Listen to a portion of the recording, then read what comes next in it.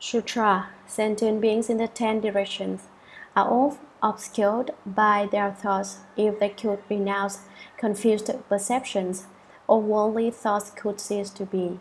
Commentary, sentient beings in the 10 directions.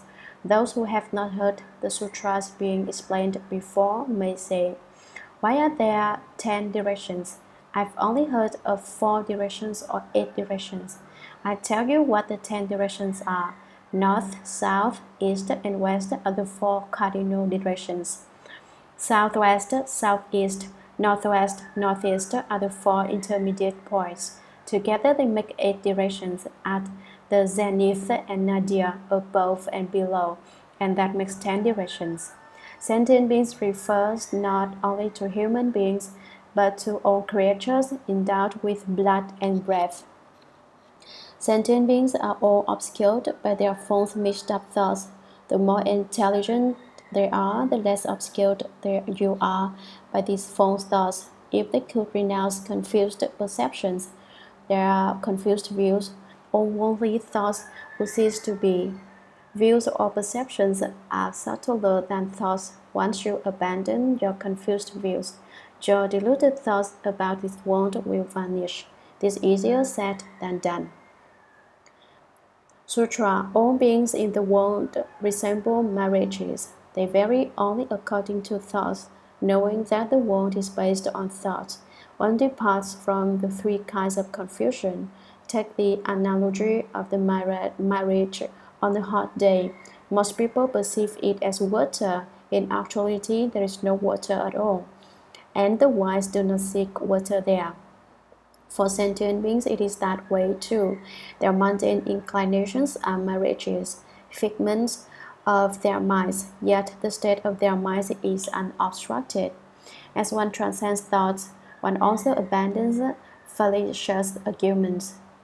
When one becomes able to liberate those who foolishly cling to thoughts, removed from arrogance, devoid of worldly thoughts, one dwells in the realm both finite and infinite.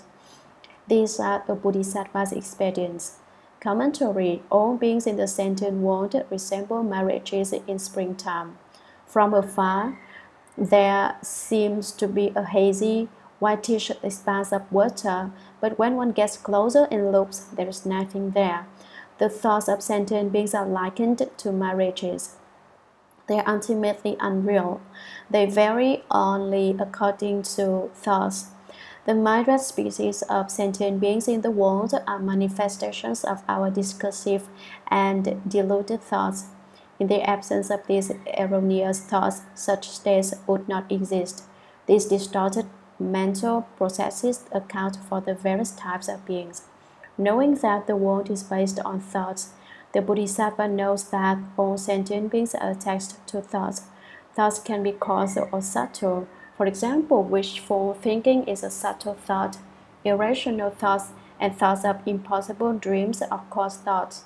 When one realizes that everything in the world is created from thoughts, and that all beings dwell in and are attached to their thoughts, one departs from the 3 kinds of confusion.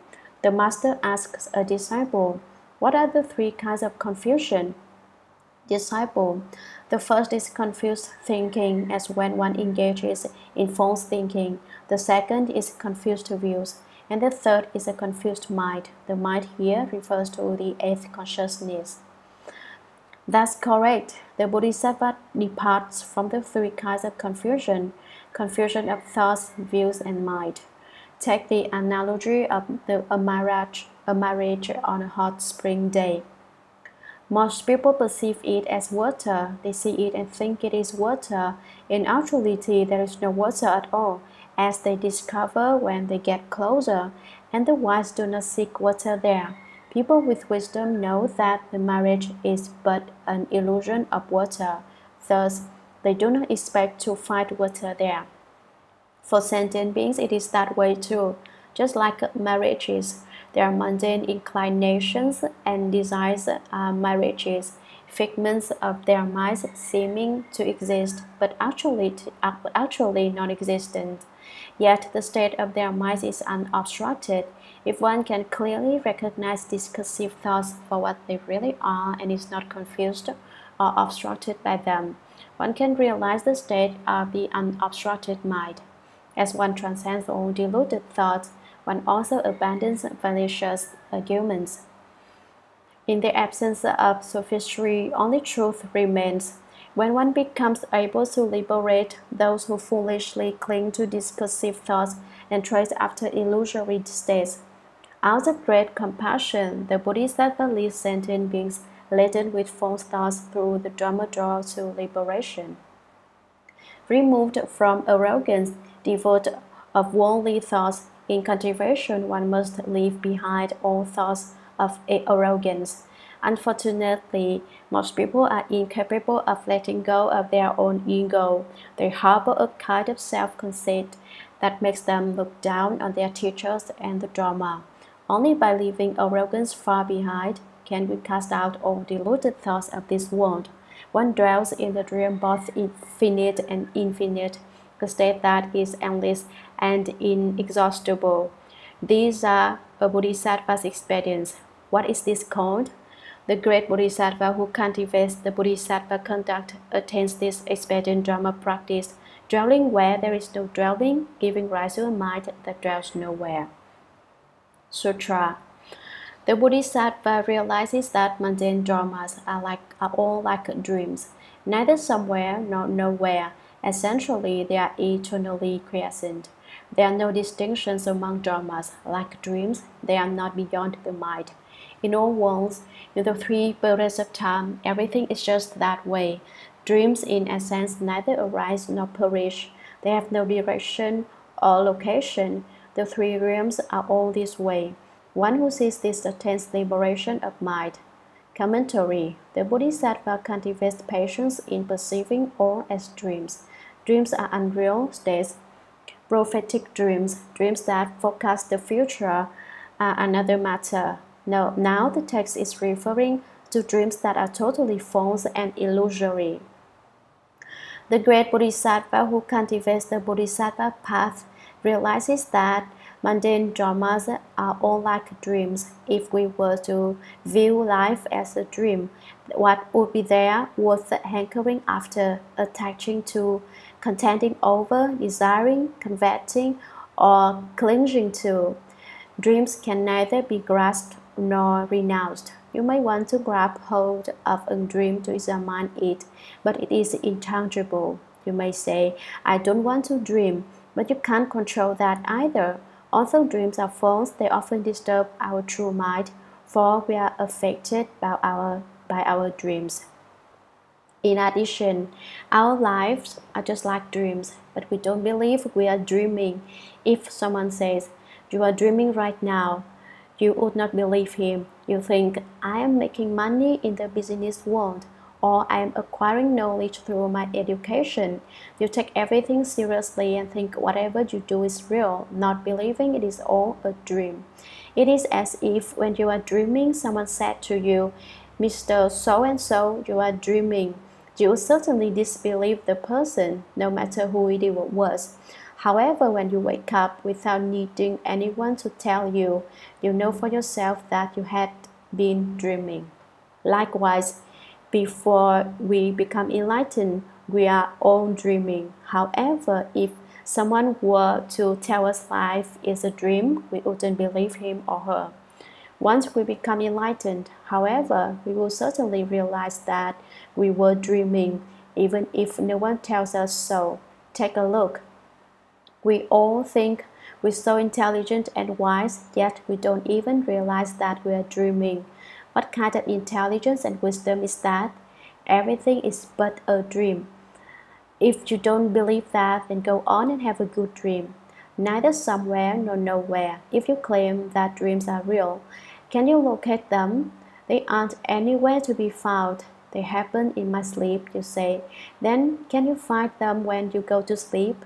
However, if you claim that dreams have no location, then why do you appear to be in a specific location in your dream? In summary, dreams are not somewhere, since you can't find them. On the other hand, they are not nowhere, since a very complete state appears in dreams. Essentially, they are eternally quiescent. Can you find the real substance of a dream? Take a picture of it and show me. You can't do it now or in the future. How can you photograph the dream when you yourself are in dream? You are asleep, so of course you can't take a picture of your dream. Dreams are fundamentally quiescent. In other words, they are empty and non-existent. There are no distinctions among dharmas, which is how they resemble dreams. Like dreams, they are not beyond the mind. They are no different than the mind. In other words, in 3 periods of time, past, present, and future, everything is just that way. Everything resembles a dream. Dreams, in essence, neither arise nor perish. They have no direction or location. The 3 realms of existence, the desire realm, the form realm, and the formless realm, are all this way. One who sees this, who has this view and understanding, attains liberation of mind. Your eternal true mind and your pure, bright, inherent nature will be liberated from the influences of the 6 sense faculties and the 6 sense objects.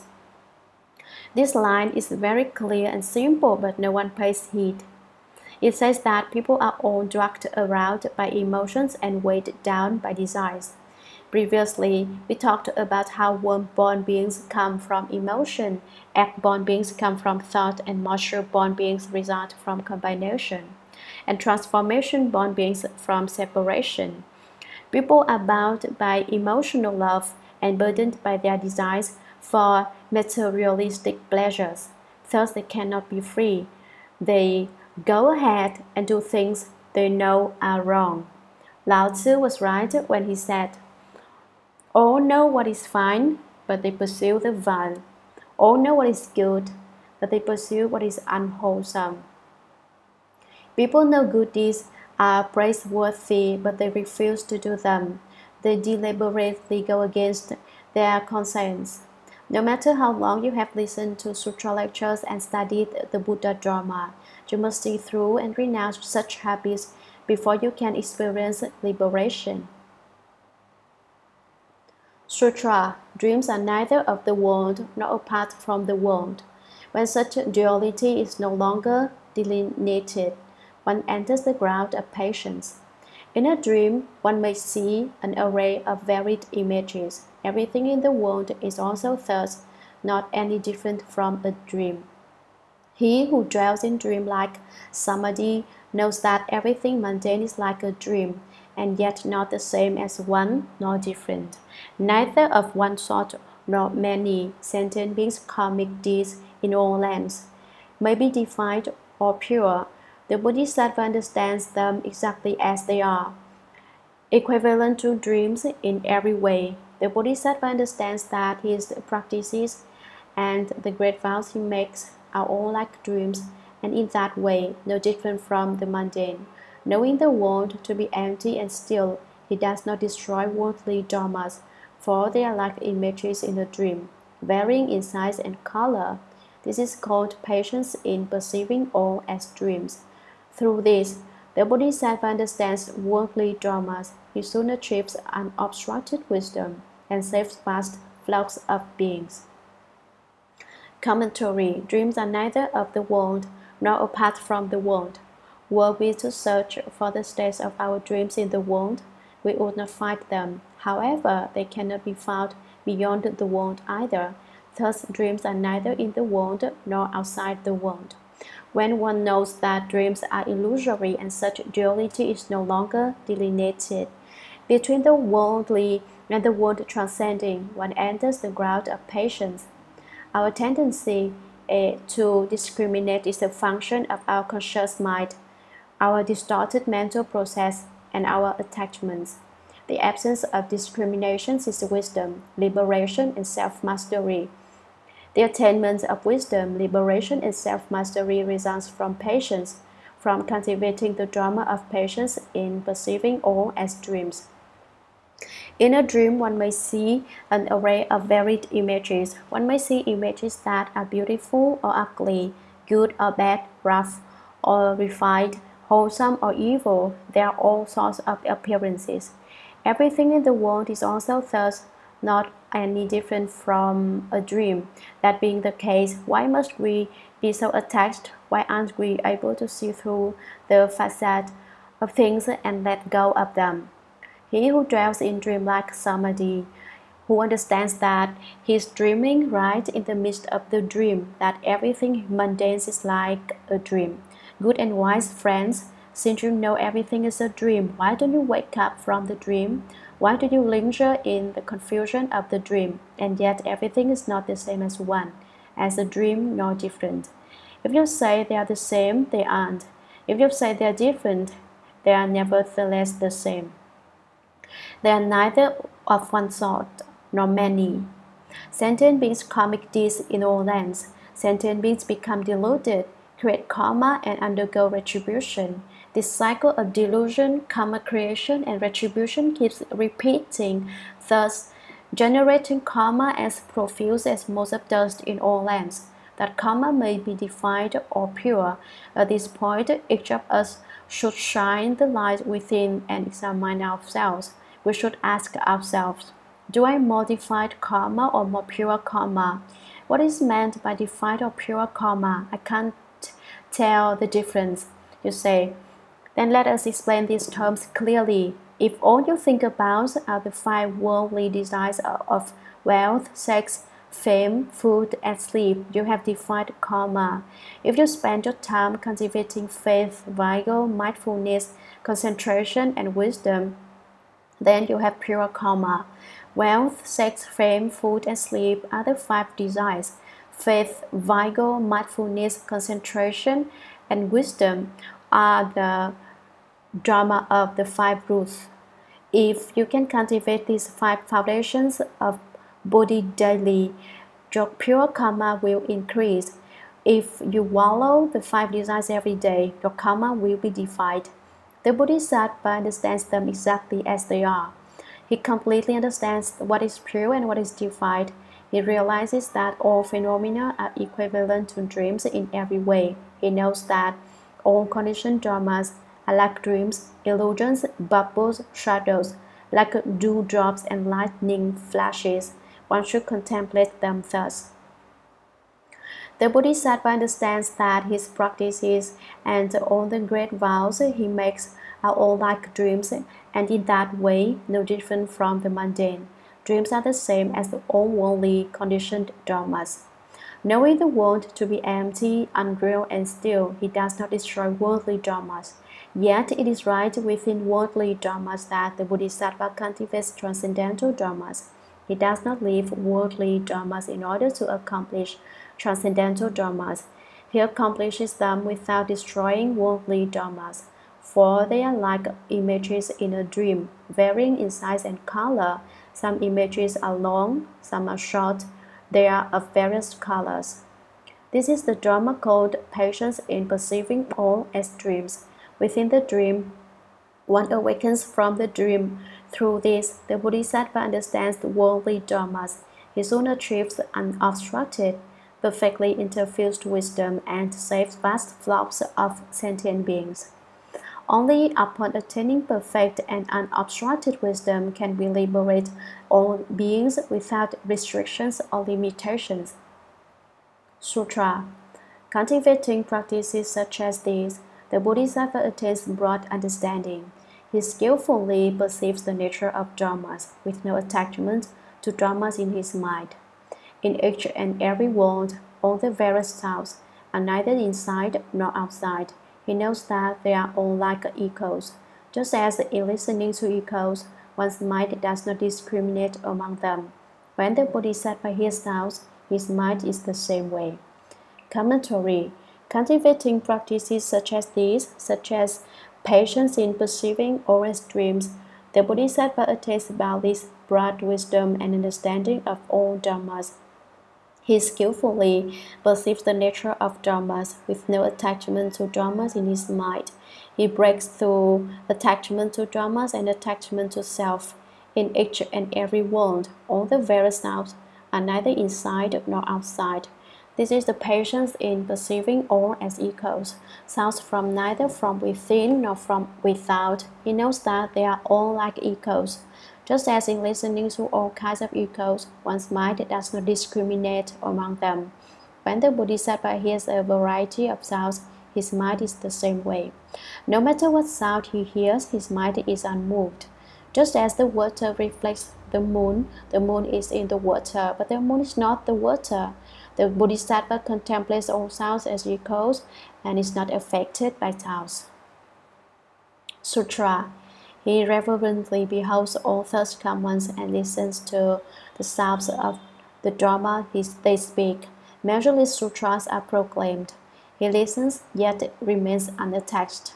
Just as echoes have no origin, sounds heard are the same way. Yet within the sounds, Dharma can be discerned without any mistakes or contradiction. He thoroughly understands all sounds, yet does not discriminate among them. Knowing that all sounds are empty and still, he sends forth pure, clear sounds everywhere. Knowing that Dharma is not a matter of language, he skillfully enters the wordless realm, and yet can use speech to reveal things, much as an echo resonates through the land. Comprehending the path of language, endowed with perception of sound, he realizes that sounds are essentially void, yet he speaks the language of the world. Commentary. He reverently beholds all thirst ones and listens to the sounds of the Dharma they speak. Measureless sutras, toiling texts are proclaimed. He listens to the Buddha's discourses, yet remains unattached. The Bodhisattva's non-attachment is unlike our non-attachment in listening to sutra lectures. Our non-attachment means we forget what we have heard. We forget which sutra is being lectured and how it was explained. Why? Because we have no attachment. The Bodhisattva's non-attachment is such that he remembers yet does not become attached. He has severed the attachment to dharmas, i.e., he does not hold to them as if they are real. Thus, the Bodhisattva's non-attachment is totally different from our non-attachment. Just as echoes have no origin, sounds heard are the same way. The Bodhisattva listens to sounds without attachment. In fact, sounds also have no origin. Yet within the sounds of all Dharma can be discerned, without any mistake or contradiction. Regardless of whether sounds have an origin, they certainly do not contradict the sounds of Dharma. He thoroughly understands all sounds, yet does not discriminate among them. Knowing that all sounds are empty and still, with no substance of their own, he sends forth pure, clear sounds everywhere. The Bodhisattva speaks the Dharma with wonderful sounds, using his vast, long tongue, one of the 32 hallmarks of a Buddha. Knowing that the Dharma is not a matter of language, he skillfully enters the worldless realm. The Bodhisattva understands that the Dharma is basically beyond the grasp of speech, conceptualization, and language. By sweeping away all dharmas and leaving behind all appearances, the Bodhisattva skillfully enters the realm of worldlessness, and yet can use speech to reveal things, much as an echo resonates through the land. The Bodhisattva is able to use words to explain principles that are beyond words, comprehending the path of all language, endowed with perception of sound. He realizes that sounds are essentially void, with no substance to them, yet he speaks the language of the world as a means of communication. Sutra. He reveals how all the sounds in the world are both the same and different. His sound pervades all places, enlightening the multitudes of beings.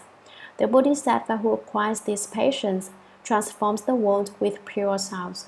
He expediently speaks about the 3 periods of time, but has no attachment to time.